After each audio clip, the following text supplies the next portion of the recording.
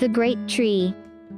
Deep in the forest, where the trees grew tall, lived the tiny tinnies, oh so small. In a village hidden away, they played and laughed throughout the day. One day, they heard a rumbling sound. A bulldozer came and plowed the ground. The tinnies were scared, what could they do? Their homes and forest were gone, it was true.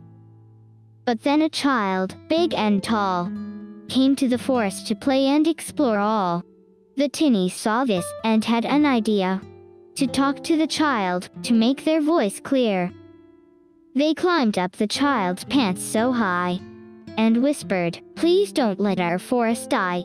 The child was surprised and listened with care, and promised to help the tinnies repair. Together they worked day and night, planting new trees, what a sight. The tinnies and the child became friends, and promised to protect the forest until the end. Now the tinnies live happily in their home beneath the trees. Thanks to the child who heard their plea, the forest is safe, and they are free.